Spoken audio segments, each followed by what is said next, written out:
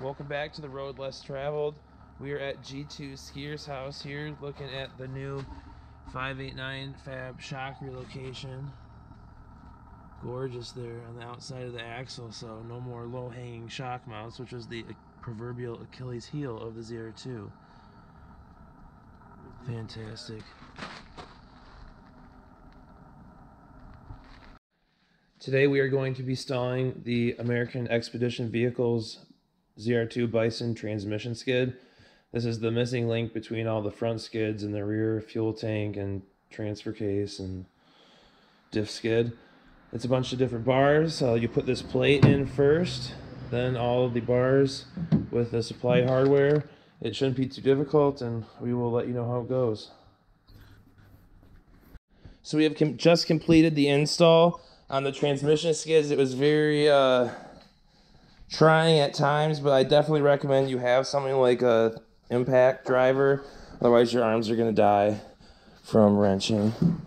We had a little bit of trouble, so we ended up having to install it. So the transmission skid are all these bars here,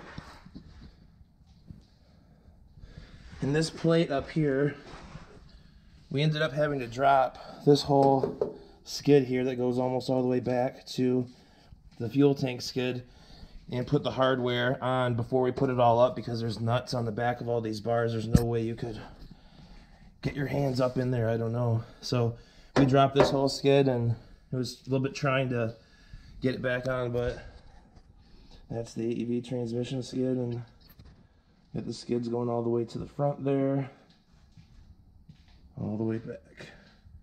They do bars here so they don't get like sticks getting caught up in it, and lots of skids. Steel drive shaft to go on soon, but thank you so much to G2 Skier for the help, and we're gonna go take the Bison off-road someday here.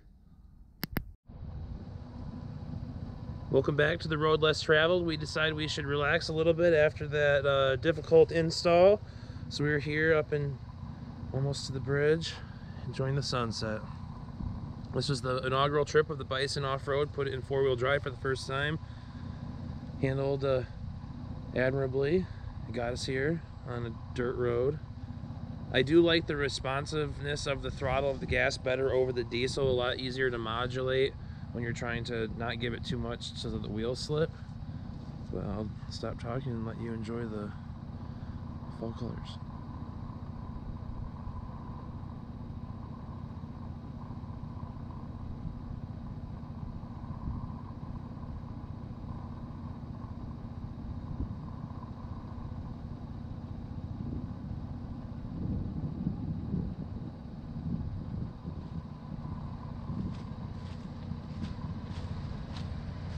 Here's my friend Greg.